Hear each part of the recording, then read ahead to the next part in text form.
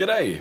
In today's video I've got a Dell Inspiron 14 with the model number P147G, and this particular one I'm opening up just to see what can be upgraded inside of it. But also while I'm there, I do need to fix up a small hinge issue that it's got. I may or may not do that on camera, I'm not too sure at this point, but let's get into it and see how we go. To begin with, to get in there, I'm using a small 000 screwdriver, and I'll take out all these Phillips head screws that I can see. And then once I'm inside, I'll disconnect the battery and we'll see what can be done. So far these screws look to be of the same size. That one doesn't want to leave yet.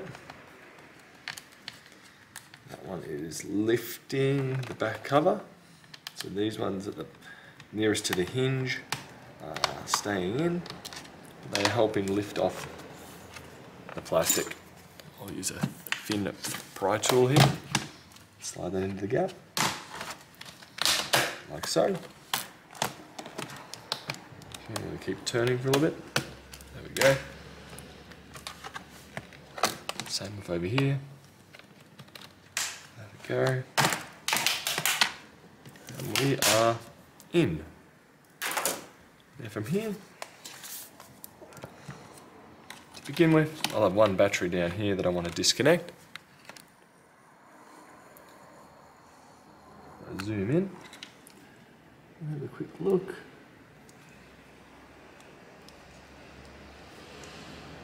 Just wiggling the outer sides back and forth.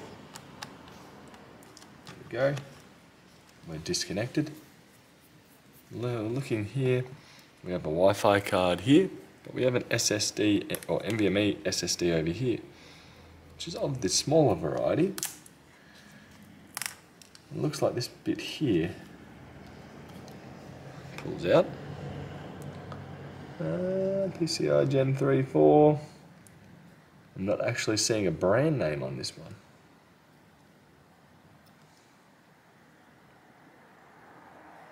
Nope. That one I'm not seeing a brand on. If you have a look down here, we have this weird two dints and this. If we were to put a larger one in, we should be able to move this down to here to put a 22080 NVMe SSD in, which will move the screw hole down to here. To install it, we have a single notch taken out. Corresponds up here. Put it in about 45 degrees and then push down. That should lock it into position from there.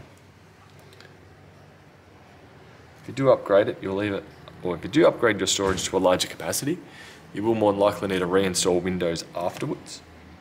If I go over here, we're going to have a look and see what RAM we have. We have one in DIMM slot 2 and one in DIMM slot 1. We have 8 gig of PC4, 3200 megahertz. These are pretty straightforward to take out. You pull those metal tabs away from the RAM. You should be able to flick it up, and we have it pulled out. There is a small notch down here that corresponds to the notch here. You should be able to slide that in, similar to what we did to the SSD, then push down. You should be able to replace this with pretty much 2 sticks of 16 if you would like, to bring it up to 32, or potentially higher if you like. So that's about all we can really upgrade. We can upgrade RAM, SSD, and NVMe storage.